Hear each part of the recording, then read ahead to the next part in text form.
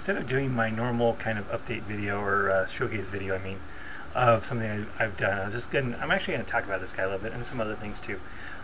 This was kind of a side project for me, waiting for the towel to come out. Mainly experimenting with the pink armor for Slannesh, kind of ally force for my orcs. Maybe thinking about things of Noise Marines and maybe a Helldrake as allies, but I wanted to work with the pink a little bit. So I kind of pulled this guy out and started working on him. This is, of course, the Chaos Lord from Dark Vengeance. The other one I showed you, the one that was the Iron Warriors, was actually a commission. This one's mine.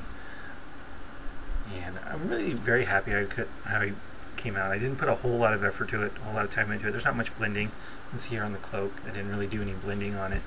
I just kind of did some highlights.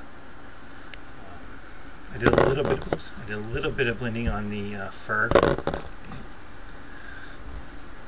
which I made green, but not a lot. It really isn't. This was mainly just to practice on the armory. I got a little bit of blending here on some parts of the armor. The rest of it's just some highlights. I did find out though that these guys are actually kind of hard to paint. They're very complicated. This guy is. But the second time was much easier than the first time because I already knew where everything was supposed to go. So I did do some spot colors here. I did the same blue on the plasma pistol and the shoulder pad I did on the other guy, but I also extended it to the breastplate and the codpiece. Then I went with kind of a green for the plasma and the sword. I was going to do yellow. I decided that might be a little bit too much of a spot color, or too many spot colors on it overall. But other than that, I really like how the pink came out. It's very dramatic, very bright. The pink is done with two different colors. The base color is this model color of Sunset Red. Nice thing about my local game store, they have model color, game color, P3, Reaper, all the paints. So I can basically just pick whatever colors I want.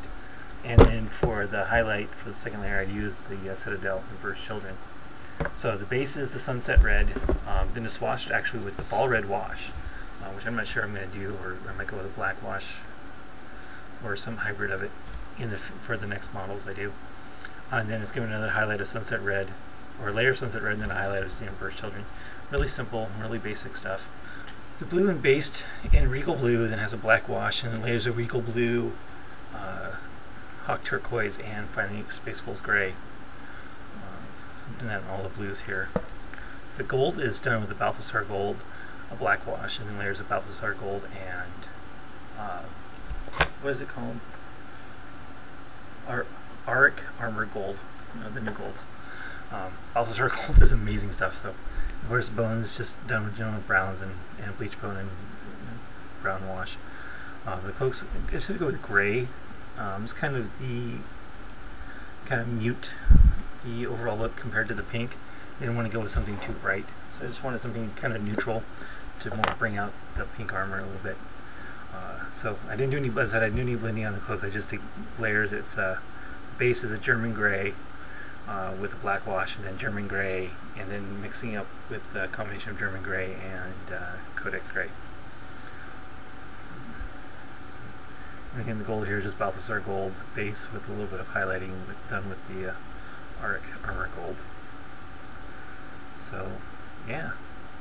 I really like how this guy came out, despite not putting a whole lot of effort into it. So it's just an okay paint job, nothing too spectacular, but I think it gets the job done.